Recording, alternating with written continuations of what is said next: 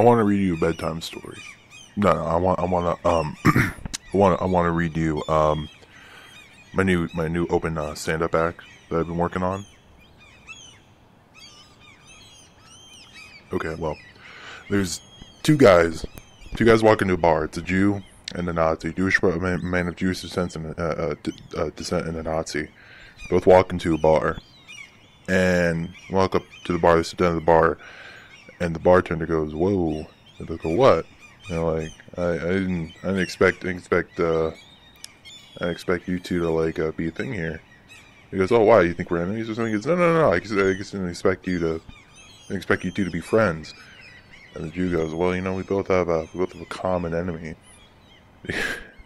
and he goes, "What enemy?" And all of a sudden, Hollywood walks into the bar, and they both point at him and they go, "We're about to give that guy a run for his money." And you see, you don't have to laugh at it. You're not gonna hurt my feelings. No, it's fine.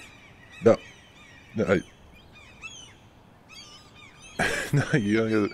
Stop being so nice. You don't have to laugh. You just gotta understand. So we just explain. So the Jew and the Nazi both walk into the bar and they both have a common enemy, right? It's Hollywood, and that's because it's a stereotype.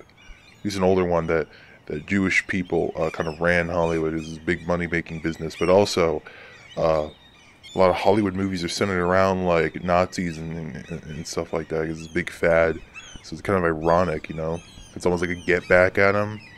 Like a get back at him. That was the name of the special. It's called Get Back.